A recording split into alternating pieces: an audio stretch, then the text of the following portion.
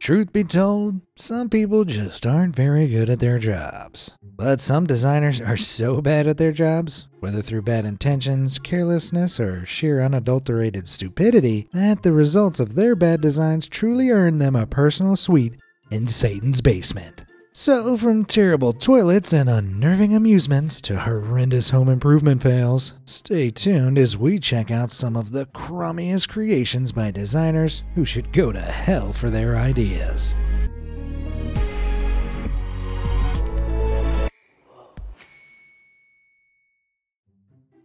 If you ask me, the bathroom should be a warm and inviting place for you to do your dirty business and scroll, of course.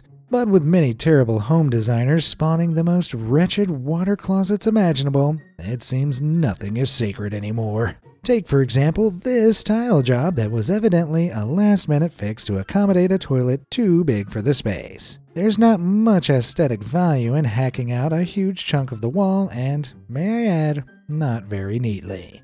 Likewise, this next designer similarly plunged their potty into the wall, presumably to save space. Indeed, the presentation is marginally better here, though the overall result is nonetheless oddly unnerving. Not to mention much less practical should the cistern need repairs. But for all the impractical and poorly fitted toilets in the world, there is but one lavatory more tragic than the rest. I present to you this beastly bog. Not only is this toilet haphazardly boxed in with tiles, presumably making it super uncomfortable and gross to do your business on, but worse yet, the seat is at an awkward tilt. I'd rather wear one of my adult diapers than go potty on this. Oh, wait, what? Did I say adult diapers? Let's move on.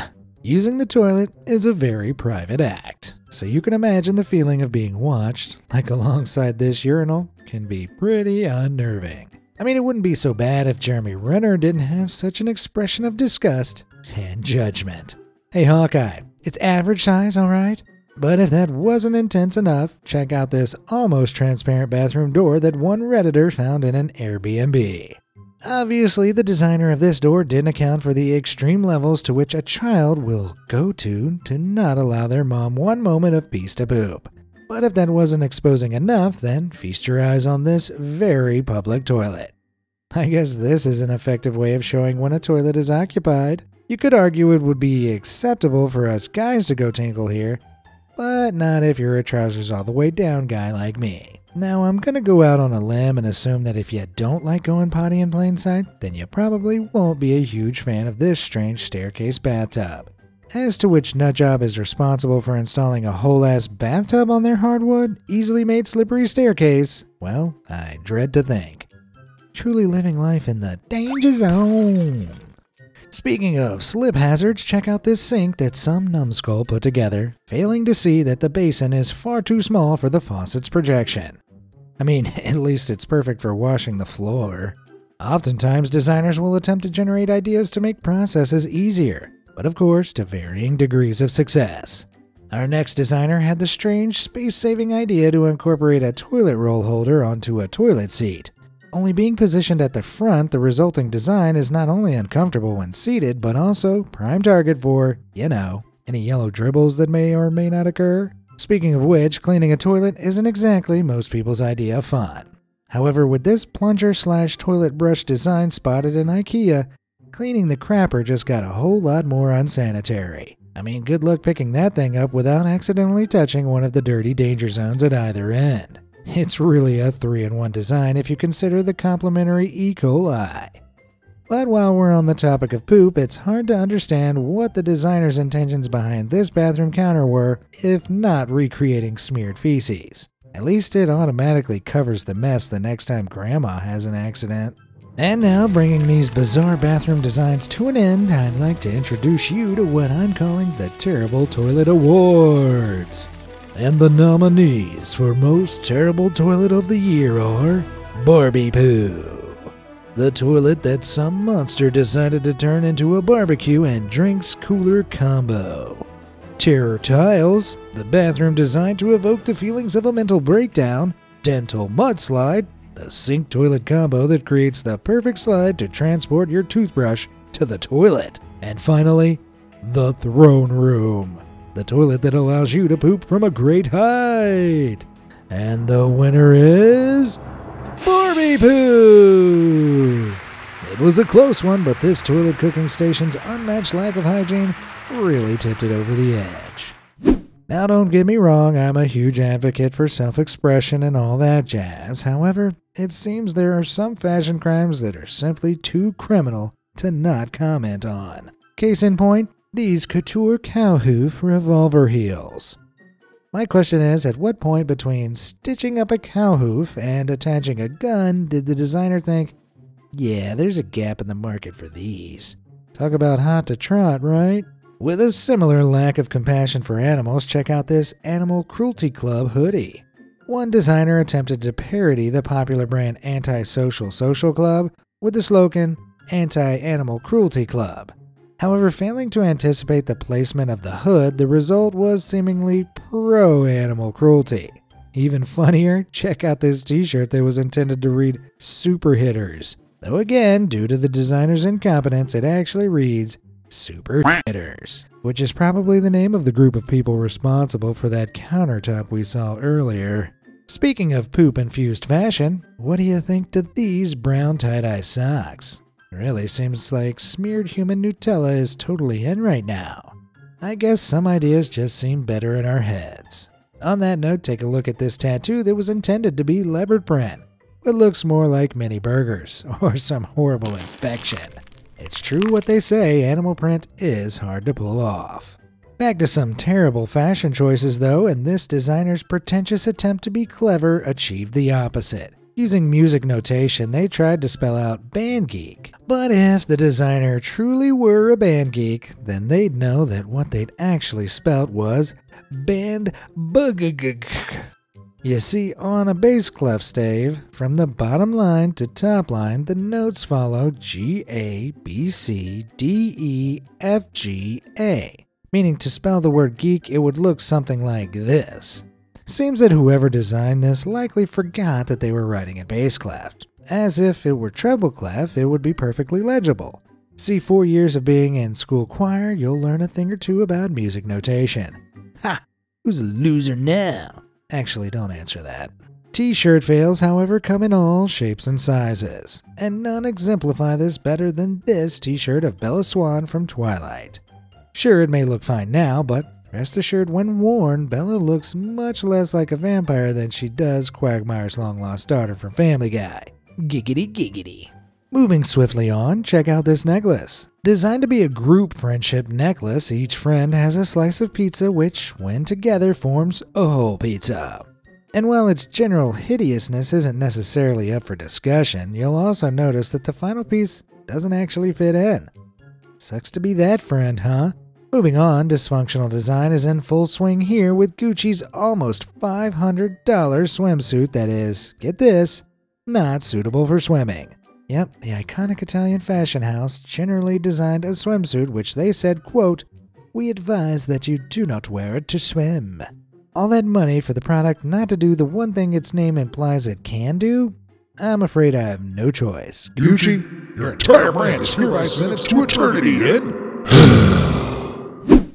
Unless you've been living under a rock, you'll know that Disney is on a quest to remake all their animated classics in live-action form.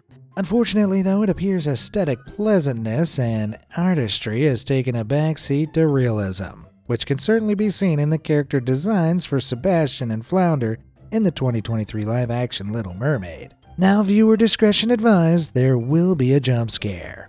So Sebastian and Flounder went from this to this. I'll give the designers here some credit at least. They've got a real talent for sucking all of the visual personality and likability out of their characters. But the Little Mermaid's characters aren't the only ones that have been debauched by the terrors of live action. Exhibit B, Beauty and the Beast. While some viewers claimed Emma Watson's acting and singing left a lot to be desired, her character's toy counterpart is substantially more dreadful. There's just something so unnerving about it. In fact, the doll's design was so bad that Noelle Cruz, an Instagrammer who creates custom figures, decided to give it a much-needed photorealistic makeover. Safe to say she's looking a lot more Belle now. And it seems no princess is safe from poorly designed merchandise either. Just get a load of Cinderella on this jigsaw puzzle.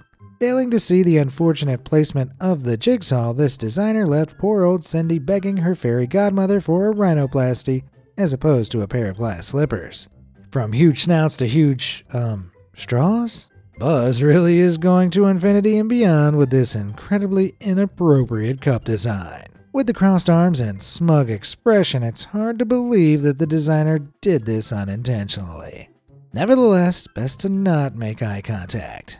Something else you might not want to make direct eye contact with is this terrifying chocolate SpongeBob, lest you want you and your family to fall victim to its eternal curse. Whoever thought an edible cartoon would become your new sleep paralysis demon? Well, I've got another one for you. Ever wanted to see a Where Are They Now of Pokemon? Yeah, the fame really sent Pikachu off the rails. Ash has since filed a restraining order, and who can blame him? On to yet more inappropriate designs for children, and this 18th century Carrington Bowles alphabet illustration has some unexpectedly adult themes. All I'm gonna say is that it's been a long time since anyone has shown me the letter M. I did once manage to replicate the D pose, but only after falling down a flight of stairs. And side note, what did this illustrator have against the letters J and U? Either way, if you want to show me some love, make sure to subscribe. Ha! See what I did there? But for real, like, comment, subscribe. Sign here, and you'll eternally belong to me. Wait, what? Oh, let's get back to some dreadful designs before anyone gets suspicious. When it comes to interior design, we all have different tastes. My current interior design aesthetic is sad man in his 30s who lives in his mom's basement. However, there are some interior design choices that are unanimously, well, hideous. For example, some design demon out there conjured up this apple-bottom jean chair. I mean, forgive me for preferring my chairs without 2 pairs of knees and a whole load of junk in the trunk. That aside, something that often annoys me is that my bookshelf doesn't transform into a coffin. Well, with this design, all the problems of modern life are solved. Book storage and mortal realty, all wrapped into one with some simple reconstruction. And if that didn't fulfill your morbid aesthetic needs, then how about this chic, ultra-practical casket trailer? Hold on, Grandma. It's gonna be a bumpy ride. But back to interior design now, and just take a look at this mural spotted in a Vietnamese cafe. Tea makes Shutterstock everything better. Just what Mama always used to say. Clearly, the mural artist behind this took the reference image quite literally, as they included the Shutterstock watermark. Seems likely that there may have been a slight language barrier, not to mention a refusal to pay to license an image, resulting in this terrible, albeit hilarious, design. Now, when it comes to interiors, staircases can be a great opportunity to create a tasteful feature piece. However, when in the wrong designer's hands, things can quickly take a turn for the worst, figuratively and literally. Like with this maze-like no banister staircase, or as I call it, a death trap. Not only is there a dizzying arrangement of steps, but the lack of banister primes anyone using this staircase for a tumble, particularly after a few Shirley Temples. Outside the home, some dim-witted designers have just as hard of a time. Rooted in ancient Greek and Roman architecture, columns are often used to exert exuberance and wealth, which I'm imagining was the intention here, though the execution is an absolute eyesore. I mean, not only is the style and color way off in comparison to the house, but they're not even centered. Honestly, this house just gets worse the longer you look at it. Similarly offensive to the eyes is Caldwell Tower, which may not look so bad in this old photo, but just you wait. This 16th century tower is located in Scotland and was formerly part of a larger courtyard castle. Understandably, having stood a few hundred years, by 2012 it was looking a little worse for wear, so it went under restoration.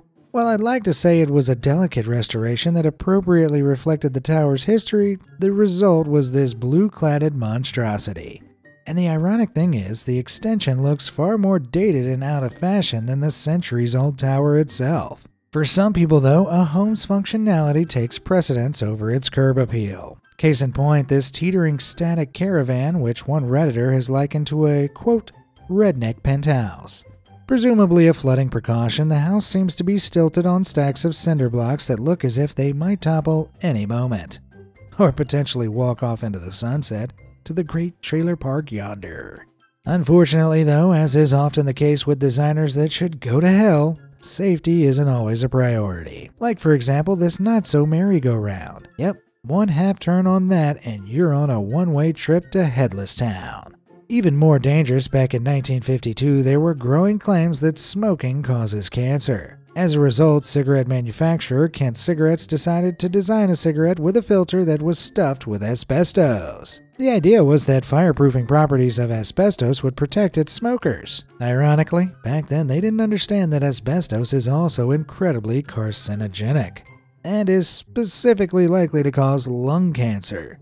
Asbestos cigarettes, 2 sources of cancer for the price of 1. What a steal. Even more terminal, why not sit back and enjoy your asbestos smokes on this bench that's deathly designed to become electrified after 11 p.m.? Jokes aside, this bench is actually an art installation by artist Focke Wulf as a statement against anti-homeless benches, which are designed to be impossible to sleep on. Some of which I have covered in previous episodes of this series, so make sure you go ahead and check them out. But if you're ravenous to see more terribly designed benches, as I'm sure you are, then I've got a couple more in store for you. I mean, just check this one out. For some bizarre reason, each bench is aligned with a skylight hole at this outdoor shopping mall, rendering them and the people sat on them completely soaked in the event of rain. It's often a fine line between a lack of foresight and a diabolical sense of humor. In a similar vein, the designer behind these stadium chairs had a comparable lack of consideration for people's comfort. I can only imagine sitting in these would be truly a pain in the neck. Sure, we've seen some pretty crappy designs so far, but none arguably as horrifying as this makeshift macerator. A macerator, if you didn't know, is a machine that essentially blends solid matter, oftentimes human waste, into liquid for easy disposal. This one just happens to be made DIY style from a blender. While it looks like this one is being used under a kitchen sink to get rid of post-washing dishes food waste, I can't shake the horrible feeling that what we're essentially seeing here is a poop smoothie. A poothie, if you will. In a similar occurrence of kitchen appliance repurposing, take a look at this slapdash water heater utilizing a kettle and pipes to generate hot water in a way that looks like it shouldn't work, but actually does. Cup of tea for me, please, governor. Now, if what we've seen so far wasn't already enough of an excuse to throw out your laptop and log off the internet forever, then just check out these rocks with teeth. Yep, for some bizarre reason, one person decided to create these homemade rocks adorned with creepy pearly whites to sell online as whimsical porch rocks, all for the low price of just $10. A bargain if you ask me. Though you can only imagine how terrifying it would be stumbling upon these on someone's porch at night. Even scarier, though, is this custom Nintendo Switch controller created by truly diabolical Redditor Anonymofix. Yep, this absolute mad lad modified his controller to put a sliding knife in it, you know, for those really intense Mario Kart tournaments. But if we're talking about tech modifications, then you have to check out this brand new iPhone that comes with a removable screen, or as I call it, the iPhoney. Thoughts and prayers to anyone who actually bought one of these duds, which are pretty much just low-power flashlights in a box, intended to illuminate the transparent Apple logo on the screen, giving the illusion of a real functioning phone. Now that is devious. And we all know how infuriating it can be when things don't work as expected. Another example might be this microwave, which can only be controlled when the door is open, as the door completely conceals the buttons when closed. Not unusable by any means, but just inconvenient enough to make using it a pain in the butt. But even guiltier of lacking functionality is this card whose design team is just awful. When opening this card, the packaging would suggest that the card will play the 2004 Killer's classic Mr. Brightside, so you can mush along to it. But the disappointing reality is there is no music chip in this card at all. Instead, it just directs you to this pathetic QR code on the back, which in turn directs you to this website, which then directs you to one of those streaming services before you can even listen to the song. Some business executives really are sick in the head. On to more dreadful designs. Did you know that the Mac Pro doesn't even have locks on its wheels? Which, as you can see, means it can just roll right away. Though if Apple's reputation is anything to go by, then they probably sell a $1,000 wheel lock add-on. Considering the wheels themselves already cost $400 to add to the machine, it's not that far-fetched. And online commenters have delivered some hilarious joke solutions to the rollaway Mac problem, like this Wedge Pro design shared on Twitter. But it's not just Apple trying to pry every penny from you, but Snapchat too. Or should I say Snapchat Plus? Yep, for $40 a year, you can enjoy absolutely no benefits. That is, unless you consider having a custom app icon, pinned best friend, and the ability to get rid of their annoying AI bot benefits. If you have to pay to get rid of an alleged quote-unquote feature, I'd say that tells you the designers know it's annoying as hell. For as long as technology has existed, though, there have been obstacles for users. And one of the most annoying ones that most of us face on the daily are CAPTCHAs. You know, the grid of obscure images you have to select to prove you're not a robot.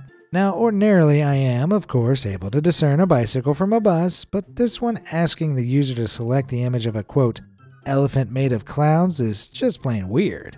This is likely a way to train Google's AI image generating software, meaning it's just another way modern tech companies are profiting off of your attention and internet bandwidth. Yippee! Similarly frustrating are these terms and conditions. While on one hand it claims that the user's precise location is optional, it won't actually let them agree to the terms and conditions without allowing their precise location. It's almost as if phones are trying to track our every move. No, surely not. Graphic design is arguably one of the most important types of design nowadays. It's what compels us to buy products, visit web pages, read books and magazines, and so on. That isn't to say that all graphic design is exactly good, though. Take this, for example, which one person's teacher actually revered as a good example of graphic design. Perhaps the teacher needs glasses too, because all I can see is a whole load of As a graphic designer, it's important to consider the placement of your work. How so? Well, just take a look at this disaster that occurred on a pack of Font-Tide water. Yep, a face only a mother could love. Anyone else getting blobfish vibes? In a similar instance of poor placement, one model in a magazine seemingly had an unfortunate visit from Mrs. Diarrhea. I doubt the advertisers who paid for that were all too pleased with that particular layout. But with bad graphic design lurking all around us, sometimes you have to have an eagle eye in order to avoid falling victim to it. And it's just as well that this Redditor spotted this misleading instruction not to microwave their food container, hidden under a flap that initially seemed to suggest the opposite. Speaking of potential fire hazards, a quick glance at this ad may lead you to think it's a beastly fire-breathing machine, which if you ask me is just a little too extreme of a way to advertise a heater. Hard to believe that someone stepped back from this, looked at it and thought, perfect, good to go. But the sad truth is, oftentimes designers will deliberately attempt to deceive you with sneaky designs and straight-up lies. I mean, just look at this candy eyeball. When you pull back the hood, you quickly realize you've been lied to the whole time by a printed packaging overlay. Heartbreaking as that is, at least the actual product is mostly still there. The same cannot be said for this sandwich. Or should I say, scamwich, which packs 2 pathetic semi-slices of meat. But of all the scam-laden designs out there, there are none quite as deliberate as this one from Kingfisher Beer. Looking at this, you can understandably assume it contains 8% alcohol. However, if you really zoom in, you'll see that in the tiniest font it says less than 8%, barely visible to the naked eye, let alone a drunken eye. While Kingfisher may have tried to disguise its deception, this next product is pretty brazen about it. As you can see, there are 2 personal hotel kits, 1 male, 1 female, both providing essentials such as shampoo and toothpaste. And while the 2 kits' contents are completely identical, beside the color, the male kit is unbelievably just $7.59, while the female equivalent is $9.99. Outrageous. Though if you ask me, you can't put a price on pink. On the topic of colors, have you ever wondered what Harry Potter house you belong to? Now I'm indisputably a heroic Gryffindor, though with this bath bomb, which functions as a sorting hat, dissolving into one of the 4 house colors, the designer clearly didn't put much thought into the visual when someone was assigned Hufflepuff, the yellow house. I don't think I really need to explain why this is a problem. Don't drink the yellow bathwater, folks. Have you encountered any laughably bad designs you think should appear on the next episode of this series? If you have, email me at stories@beamazed.com for a chance to be featured. Catch you in the next one, and thanks for tuning in.